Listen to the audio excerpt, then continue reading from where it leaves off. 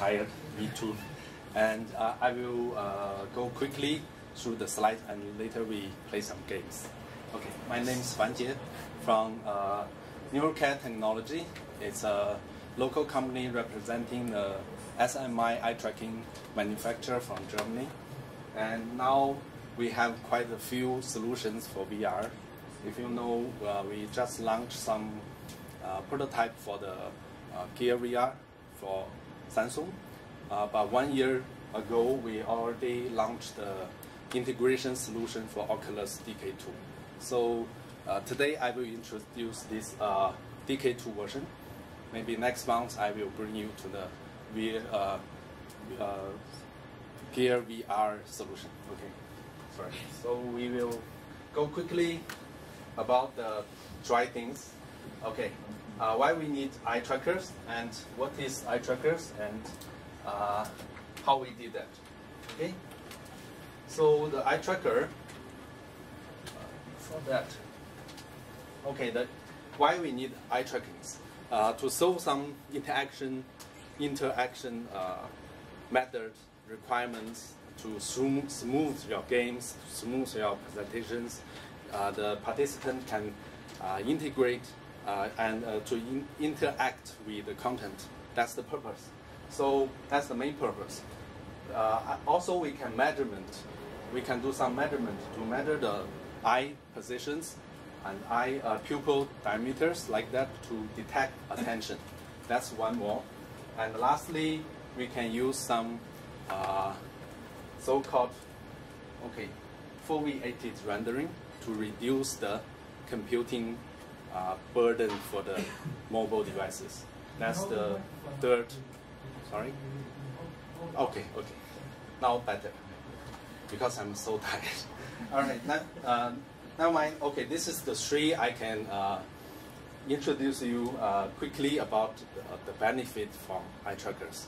There are more possibilities for the developer and from the user or from our talent engineer to think about the usage of these eye trackings. Okay.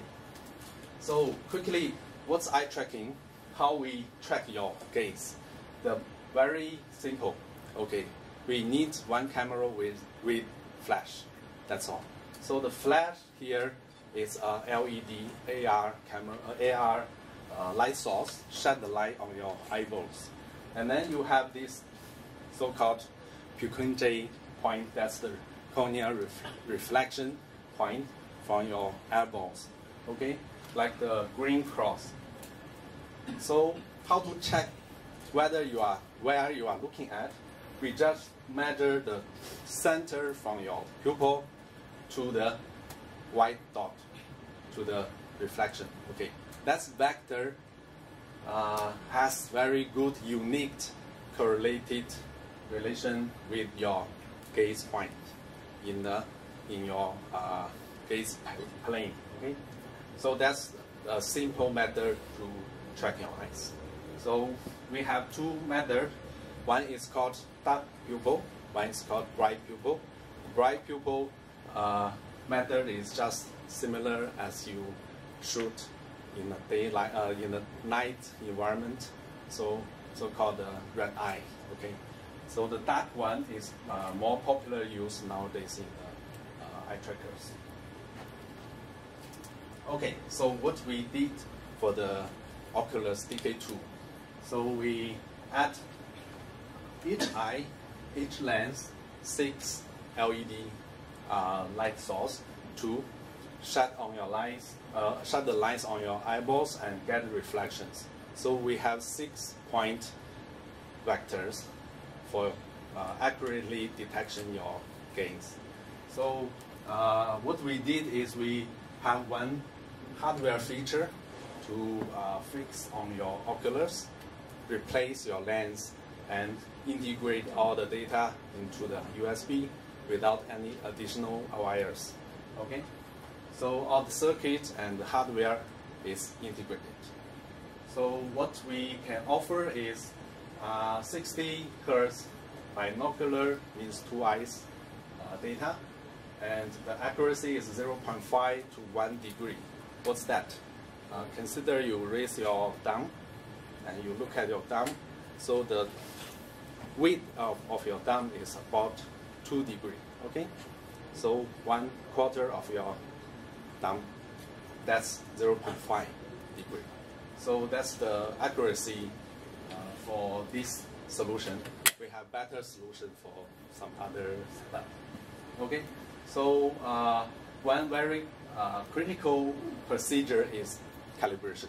So how we can accurately capture your gaze. So normally we don't need to do that if you are okay with the tolerance. So the tolerance is about 0.5 to 1 degree actually. So if we need more accurate, we can do either 1-point calibration using 1 point, or we can do 13-point calibration to present 13 points in your screen. Then it will be much accurate.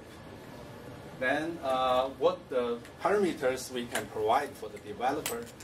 So bear in mind this solution is for the developer, it's not for the consumer. So the pupil position, the interpopular pupillary distance, and interocular distance, eyeball center position, and also your gaze vectors for single eye or both eyes. Okay, and we also provide the pupil diameters. So that's all. And also the eye images. So that's all the parameters data we provide for the developer to use in their content design and in their interactions. So you can use all of these parameters to give the trigger or feedback or divert your scene to different storytelling like that. Okay, so that's all. So I think now I can quickly set up the system and show you how it works. Maybe after. Yeah, so I think this would be a great opportunity for, well, we're actually running a little late. So do you want to do the demo after for everybody? And you can all have a hands-on sort of experience? Yeah, maybe not for everyone, but I can demo it first later, and if you are interested, you can try it. It's over there. Yeah, okay. So thank you so much. We can get some questions first, though. Any questions? Any questions on eye tracking technology? Yeah. I mean, it seems maybe an obvious question, but the presence of 6 sleds for each eye, would that be distracting, or might blow out the image quality for what you're looking at through the lens? Actually, you mean the sampling rate, right? Sorry? Sorry, again, your question you is... have 6 sleds to track the eyes based on the points that you can see, right? So that means that you're introducing a lot of light into the eye. So if you're looking at, for example, playing in a dark environment or experiencing a dark environment, that would get in the way of the environment. No. Actually, it's not related. It's IR light. You cannot feel anything about it. It's not the real flash. Infrared. Yes. Okay.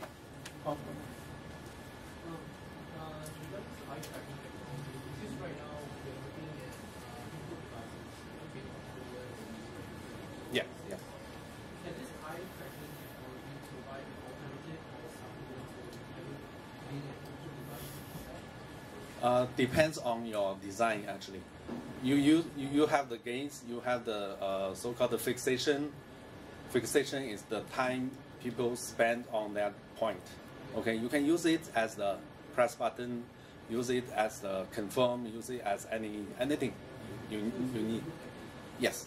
You can give some instructions or some later you will try the demo. You will have an idea. Okay. Just one start. The eye tracking, does it compensate if your hand moving? This means that I'm turning my head, and we are still looking at this. Because the headset is already fixed on your head, right? So no difference. So we have the relative fixed eye tracker cameras and your eyes. So if you turn around but look at somewhere else, we will know, because your head movement has no business with our eye trackers. So what your project is interface. Yes, that's right. doesn't matter how for example, window, so I have to construct the window before. Yes, yes. No, no effect. Okay. Sorry. How accurate is this eye movement? Because from my understanding, does this technology means that you sensor your light and turns it into a grayscale, and then from the grayscale it actually tracks the distance between the 2D vectors? Is it? Okay, the accuracy, there are two domains. One is spatial. Spatial is the degree, okay? We can, up to 1 degree means how accurate your gaze projected on the screen, right? And the other one is the time. So 60 hertz means for 1 second there are 60 points. So if your eye movement is very fast, faster than this 60 hertz, then definitely you will lose the accuracy. But okay, now we have the latest solution for Gear VR. That's 250 hertz. Okay, it's high enough to capture everything. So that's very critical for the 4V render. Yeah, right. Just out of curiosity, because when virtual reality hits mass market, there will probably be quite a few safety concerns on the usage of virtual reality for long periods of time. Yes. So how long? All right. So my question is, how long is it recommended for you to use eye tracking technologies? Actually, eye tracking is using widely other domain. Okay, before the virtual reality. So when virtual reality comes, we thought that okay, to bring the user more natural experience is the most important. So the eye movement can be used as a very good tool to smooth the virtual reality experience. Yeah. So actually, from very beginning, from the Oculus Rift DK2, we already have this prototype. So nowadays the VR gear is more and more popular, so we have more and more solutions. I think you may heard about FOVE, right? FOVE. That company is integrate everything, eye trackers with the VR. That's the trend. But my comment is that we already realized that. So it will be more, it will be cheaper and more convenient for everyone later. Is there any